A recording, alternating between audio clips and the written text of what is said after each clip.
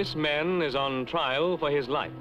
Witness for the prosecution is the X-ray. The judge, a doctor. There is a tuberculous infiltration in the lower mid-zone of the right lung. There is also a tuberculous infiltration with a cavity involving the mid-zone of the left lung. In plain English, this man has advanced TB. Around him and thousands like him revolves the deadliest battle ever fought in Australia, the battle against tuberculosis. A battle that is being fought in a chain of X-ray clinics, hospitals and sanatoria all over the continent. A battle that aims to eradicate this dread disease within a generation.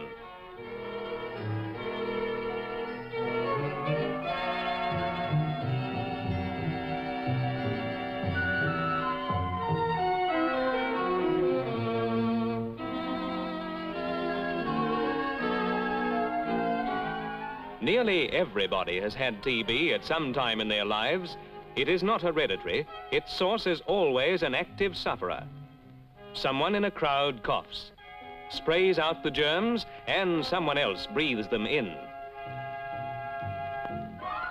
As soon as the tubercle bacilli enter the lungs, the fight is on.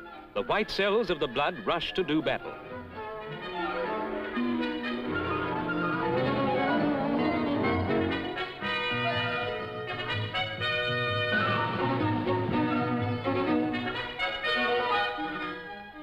In most cases, the invaders are defeated. The TB germs are sealed off in little stone prisons constructed from calcium in the bloodstream. In this isolation, they are harmless and even give partial immunity from further infection. But they are still there, alive and waiting. Then something happens to weaken bodily resistance. A cold, influenza, or some simple sickness. Careless diet, not enough good food such as meat, milk, cheese, fruit and vegetables. Long periods of overwork or worry. Excessive drinking and smoking.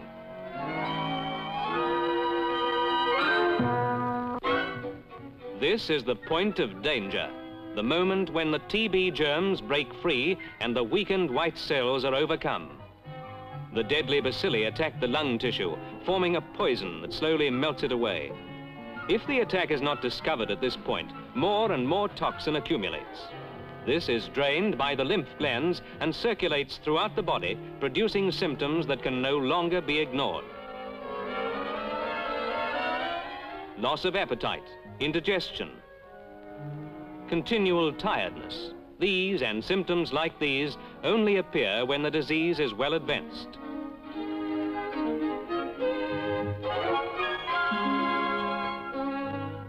X-ray is the searchlight from which TB cannot hide. In a few seconds, it uncovers the truth. It can see through anyone, clothes and all.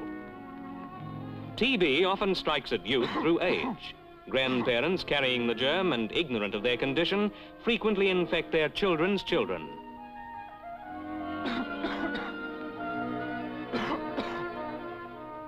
Children, and adults too, can get bovine TB by drinking raw milk from a tuberculous cow. Only pasteurized milk is safe. The battle against TB is a battle for the future health of the nation. Babies under 2 years old are almost defenseless.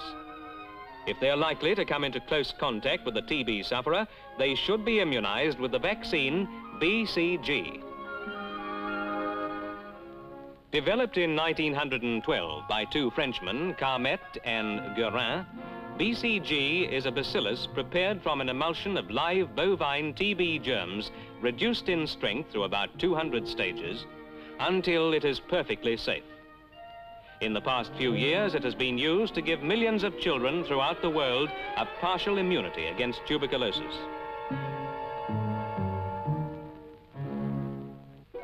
In Australia, the vaccine is prepared at the Commonwealth Serum Laboratories from a culture of the original strain developed by the Frenchmen.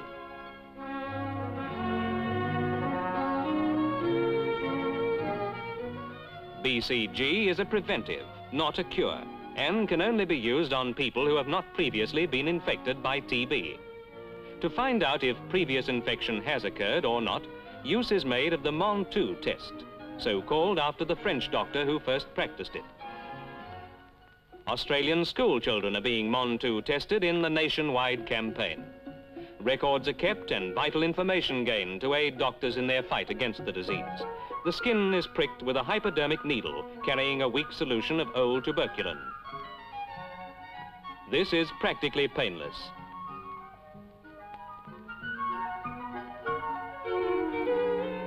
However, some children have a lively and fearful imagination.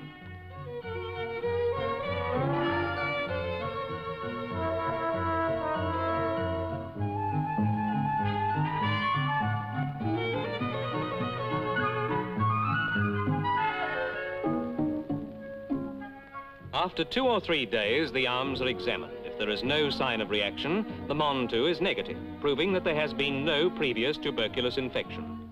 In such cases, BCG is injected under the top skin to give partial immunity.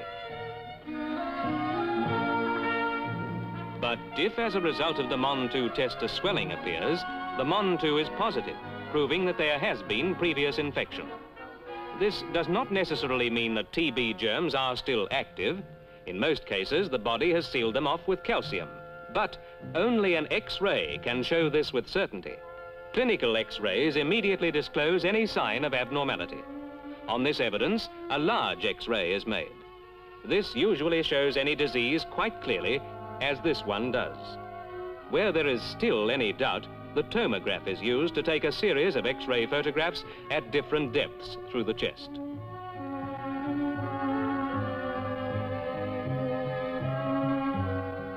At least one of these X-rays will show a clear picture of the abnormality, leaving no room for doubt in the doctor's diagnosis.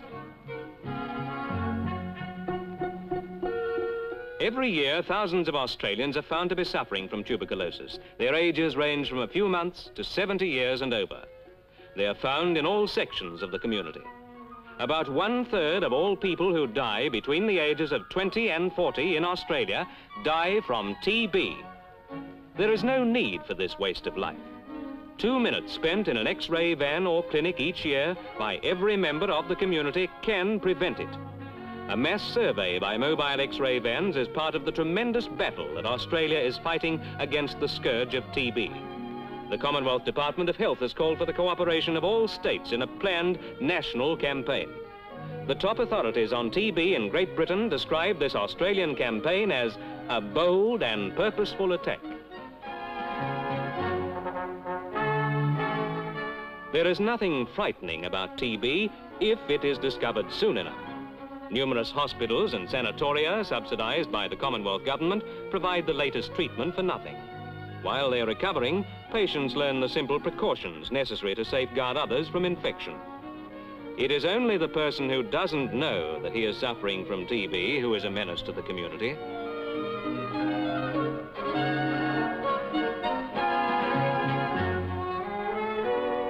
But it's no use resting a man's body if his mind is not also at rest. He won't get well. For this reason, the Commonwealth Department of Health has sponsored a scheme of financial allowances that has been described overseas as the most generous in the world. The TB patient knows that the best possible treatment is costing him nothing. He also knows that his wife and children are not being left without support during his sickness.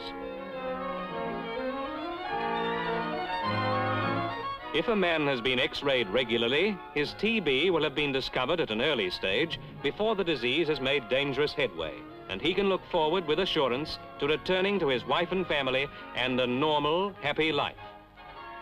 TB can be beaten. With the help of the X-ray, it can be wiped out in Australia in 20 years. The X-ray is truly a ray of hope.